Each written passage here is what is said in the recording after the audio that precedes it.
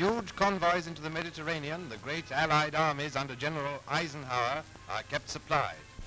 As they go eastwards, the convoys get nearer to enemy sea and air bases.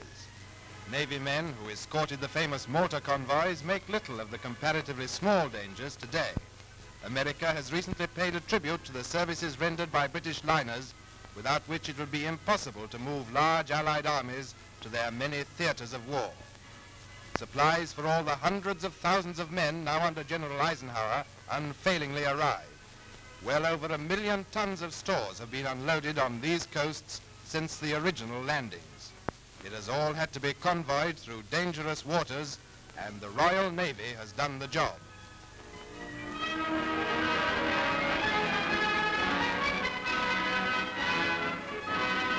One commodity, coal, now reaches the ports in adequate supplies.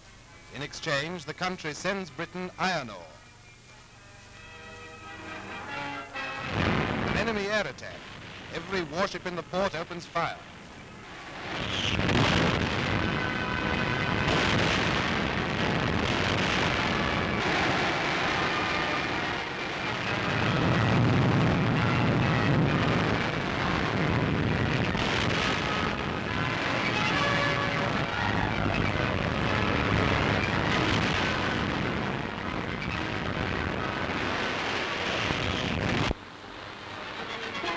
Southern part of the front, the Royal Navy sees that the 8th Army is supplied with ammo, which is hurriedly landed onto lorries waiting to rush the supplies forward to feed the advancing troops.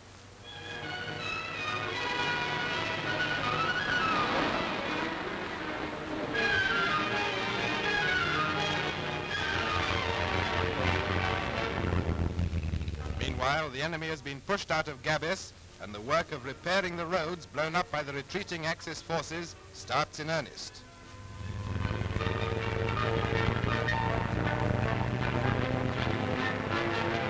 A never-ending stream of lorries, tanks and guns moves relentlessly forward.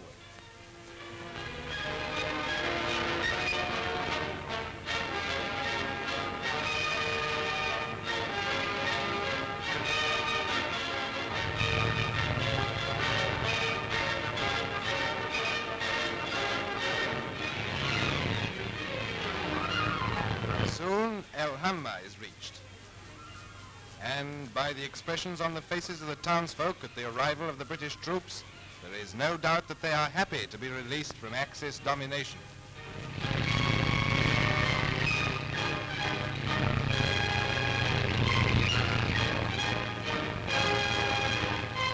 Nazi prisoners. They have had enough of the relentless battering the Allied air forces and armies have given them during their headlong retreat from Alamein to Tunisia.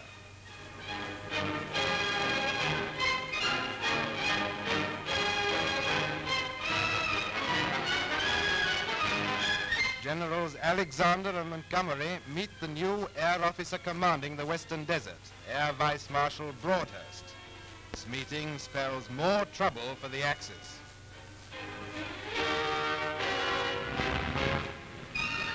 Fighters take off from an aerodrome somewhere in the Western Desert.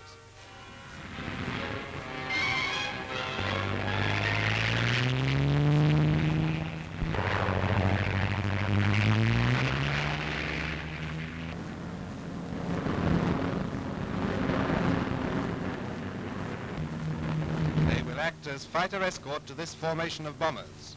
The fighters are operating as overhead cover whilst the bombers do their stuff.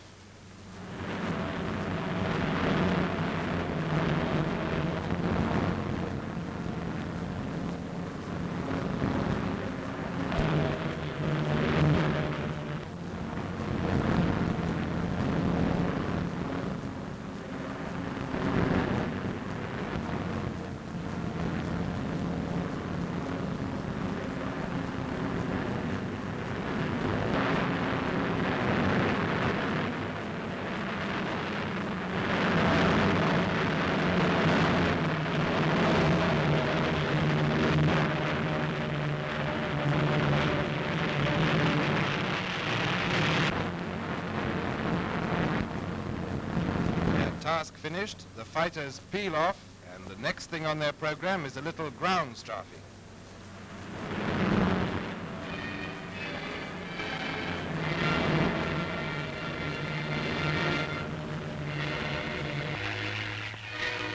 Meanwhile, the Army makes ready this captured Axis aerodrome for the arrival of the RAF fighters. First mines must be cleared, then bomb craters filled up and the runways rolled out.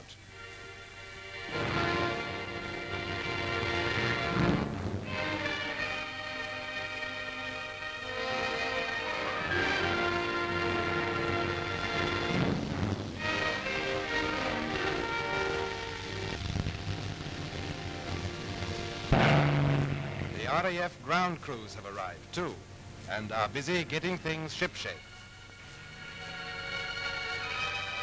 Ouch! Here come those fighter lads again. Their advance aerodrome is now ready for them, and this quick changeover has made them so many miles nearer to the retreating enemy. The tremendous pounding of the Allied air forces and the devastating fire of our tanks and artillery wreaks havoc on these Axis trucks, tanks and guns.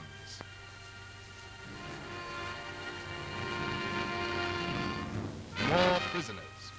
Since the Allied breakthrough on the Marith line, over 30,000 of them have so far surrendered.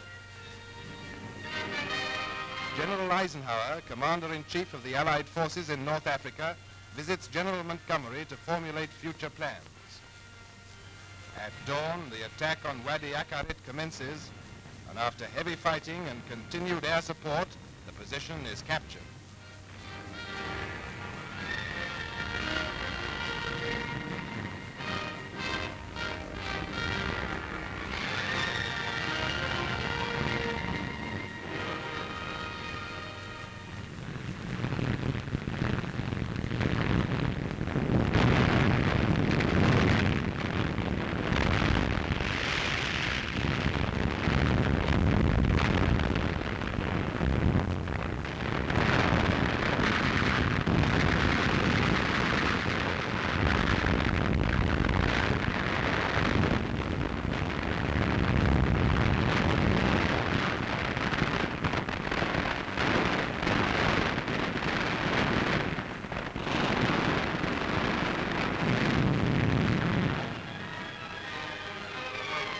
Back at one of the Mediterranean ports again.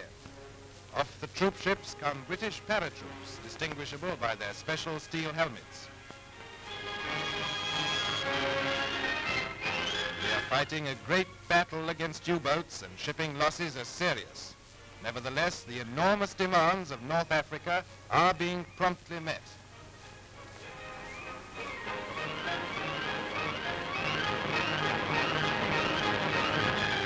Of powerful Allied armies in North Africa is a triumphant demonstration of British naval power.